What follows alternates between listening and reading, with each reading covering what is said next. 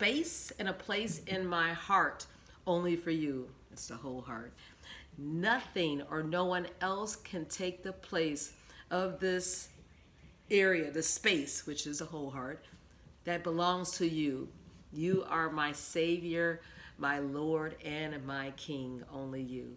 Happy Friday. Oh, the world would call it Friday the 13th, but another blessed beginning of the weekend of May 2022. To God be the glory for yet another opportunity to just spend time in his presence and to do his will. And Ezekiel 3, you know, there are a lot of visions and symbolic language that Ezekiel describes in the book. And it says, moreover, the Lord said unto me, Son of man, eat that thou findest, eat this roll, the scroll, and go speak unto the house of Israel. So I opened my mouth, and he caused me to eat the roll. And he said unto me, Son of man, because thy belly, cause thy belly to eat, and fill thy bowels with this roll that I give thee.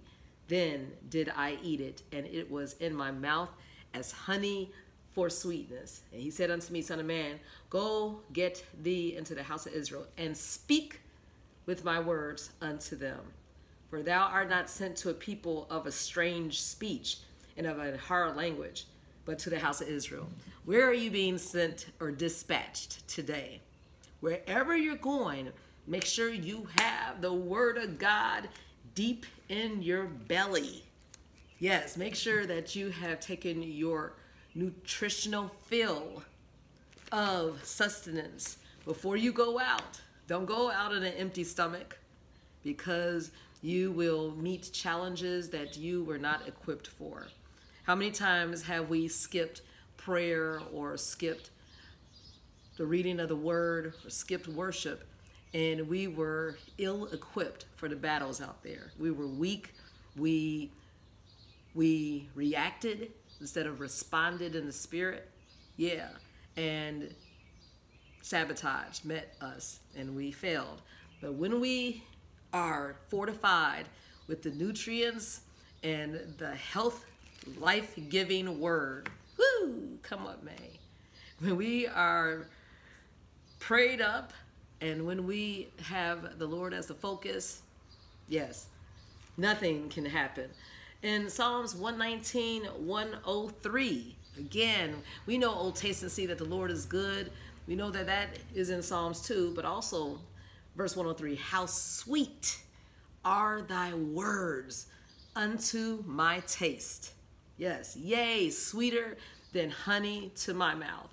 So this is why Ezekiel said that he had to go out. The Lord dispatched him, and that's why Ezekiel was able to speak the words of the Lord clearly, because the Lord is the one who sustains us and feeds us minute by minute, day by day.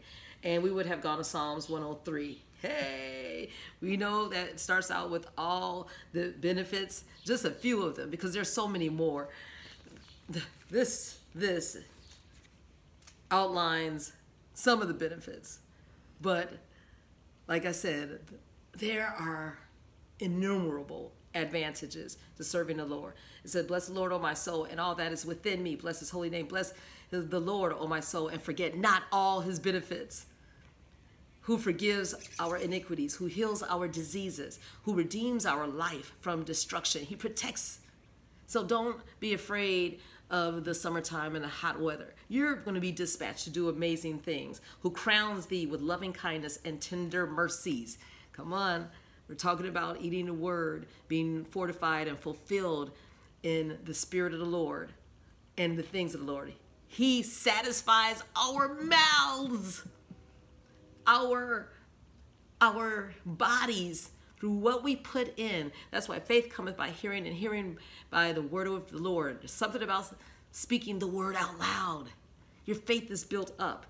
It says, who satisfies our mouths with good things, that thy youth is renewed like the eagle.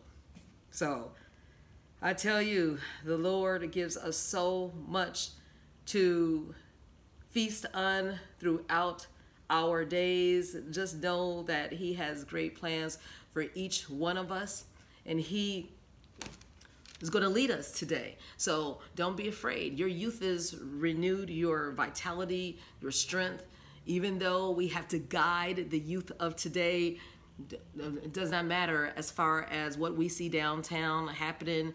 Look, we were young before, but they need guidance and love. And we're the ones who will provide the examples and the models for such a time as this. So get ready to be used, but make sure that you have the word of the Lord in your belly. Thank you, Father, that you have chosen each one of us to make a difference wherever you have placed us and where you're going to show us to go in the path today. We just trust you, and we are strong in you and in the power of your might. And you get all the honor in our lives. In the name of Jesus we pray. Amen.